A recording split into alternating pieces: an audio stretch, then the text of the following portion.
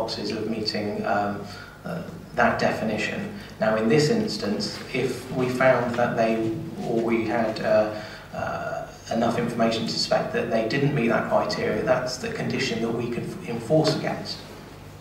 Now, that would probably go to appeal, and at which point it would be a public inquiry, and they would put forward their evidence in detail, and it would be considered there, and that would be on oath. So that's the way it would play out. But essentially, that condition to meet that criteria is essentially the clause which ensures that they meet that national criteria.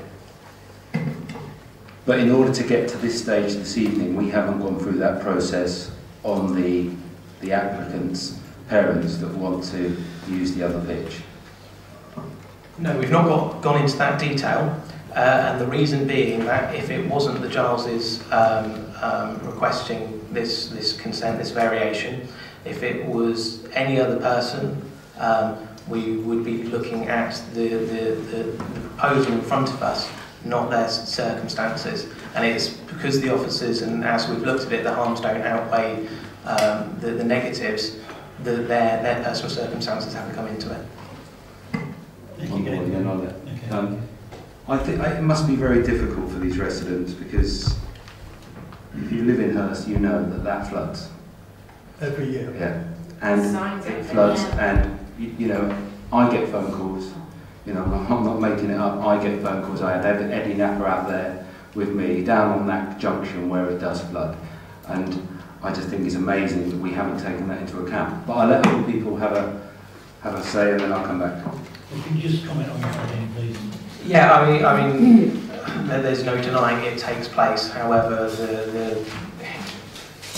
it's going back to the original consent and the original reasons for granting consent, and it was very much a case of that the conditions in there and what was proposed wouldn't have a risk to the occupants. In the same way as people who elsewhere, they may not be able to travel along the road, they may have issues or not in their homes from the flooding, but in terms of the risk to them occupying the site and dangers them, it only occurs once they leave the site, and that's why there was a condition to do with how they basically a flood risk plan should an event occur. Okay. Angus, next time, please. Chairman, 3 questions. This is an application to vary conditions, and yet it includes the provision of a new stable block. Surely that new stable block in itself should require planning permission. It's big enough, surely, in the countryside. Second question is there robust ability to enforce whether a caravan is a static one or a touring one, or the use of it? Third question is, could this, if we were minded to, this condition for going from 2 caravans to 4 be conditional on the particular family that are there at this time, the Jarmuses?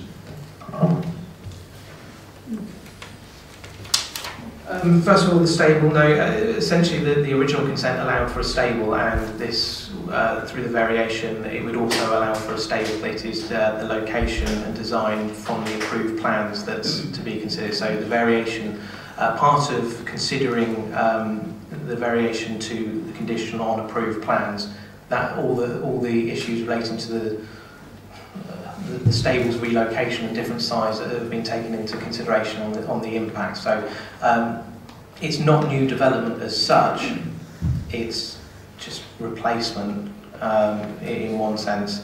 Do you want to come back to that on? If I might please, surely it is in a different place and it's bigger, so surely that requires planning permission. Through a variation, you are essentially issuing new consent in a way. I do understand what you're saying, but it's because the change in location is considered through the variation. So the harms associated with its the different design, its location, have been considered in exactly the same way as it would be if it was a new application. So if it was the introduction of a second stable, for instance, yes, that would be considered new development, but in this instance, because it's one for one, it's not. Second stable. In terms of the static caravan, I'm not an expert on this, but I understand that there are caravan licences and there's definitions within that. Yes, the existing static there is large. It does look permanent, but it's on a brick skirt underneath. It would be considered a temporary removable structure. And the final one, to condition on the family, no, that's not something I would recommend going down the line of. The inspector's findings found that the site was acceptable without the need for considering the personal circumstances in it being a named occupant, and that there is a lot of strength in the national policy, the planning policy for travel sites, that personal circumstances and named conditions are only there if there is significant harm to a site, and that's the only way of making it acceptable. But that's not being the case, and the findings of the inspectorate. Thank you. I still don't understand the back statement. Don't come back on the stable. So they're allowed to build the stable from the previous application. Yeah. What is there to make sure, if this was approved, that the original stable isn't there and only this second one?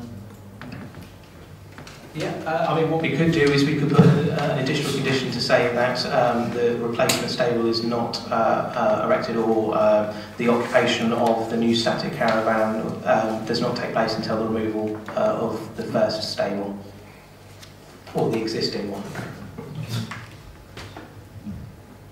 Angus, did you think that was a...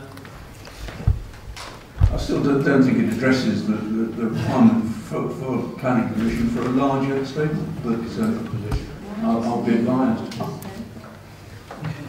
Who else would like to? Chris? Yeah, sorry, going back to stables.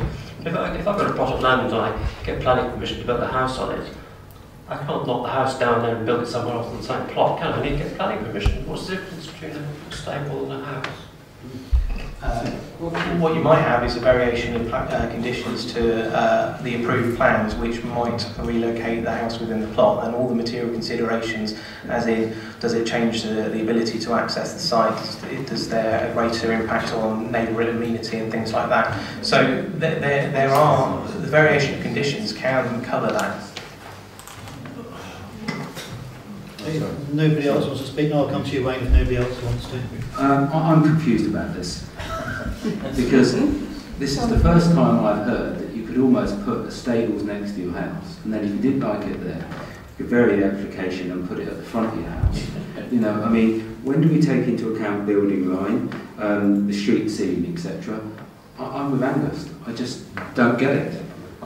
I mean, you would take all those considerations in as part of the variation of conditions. You are almost looking at it like a new application. The difference is the principle of development has already been considered acceptable. It's just that the change of the location, you would consider the harms associated with that. Yeah.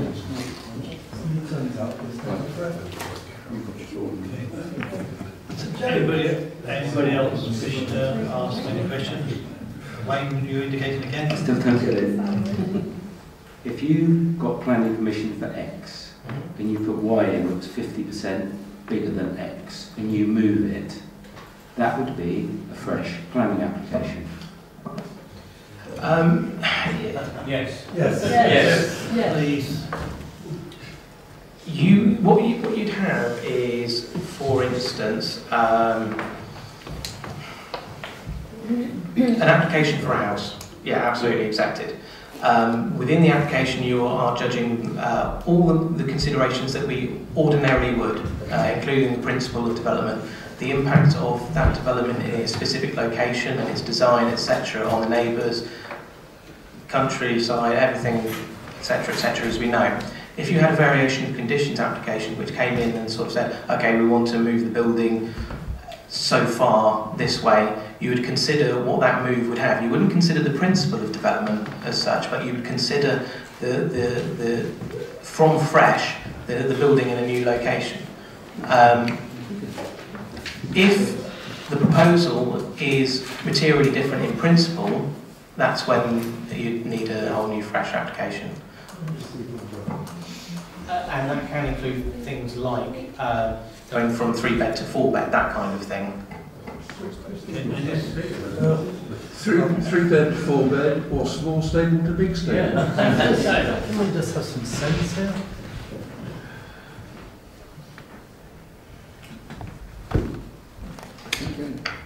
Is nobody else indicating to speak? No? Okay. Right, the recommendation then is set out on page 118. Excuse me. I would like to put in I would like to propose a counter. I don't accept that point. Sorry, Daniel. I think it's intensification. It is going against CP11. I think it is detrimental on the street scene. I think it is unsustainable, and I think we have a flooding issue. But I will go with intensification on the street scene against CP11. That would be what I would like to put forward. If I get a seconder. I'll second. Okay, we've got a seconder for that. Right, so yes, Councillor John Jarvis has seconded that. Right, could we have some comments then on the intensification from the officers, and then I'll open it up to members to see what they think. Yeah, I mean, as I've set out originally, that it is accepted there is an intensification of use, and it is both in the built form and the amount of use going on the site from more people. But going specifically to the issue and that impact on the street scene, the character of the area, it has been assessed.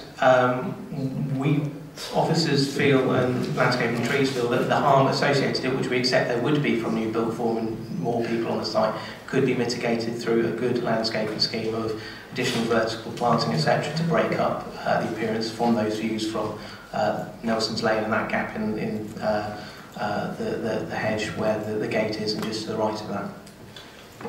Sorry.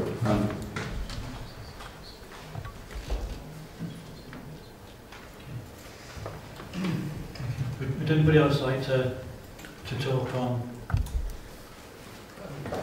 Chris? Just a clarification. Intensification due to the extra caravan or the stable or both? Both. The extra pitch and the stable, the increase in the stable and the positioning of the stable. Resizing, position, reposition. Intensification will cover an umbrella to cover those.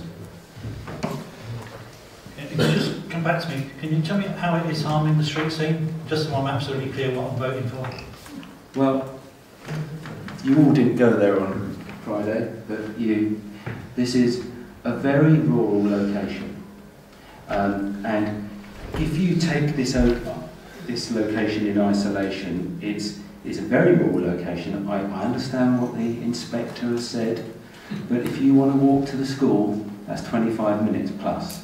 We have one shop, and that's probably say 25 minutes above. So we haven't got amenities. You have to have a car. And living in that spot, you have to have a 4x4 because it floods. And it will affect the street scene because you are building right up to the line, stables. There's nothing else on that corner, that area where you've built right up to the roadside. So I regard that as detrimental on the street scene. And the massive and the intensification, when you add that to the pitch, overall, that's where I get my massive from, intensification. And how many people are going to live there?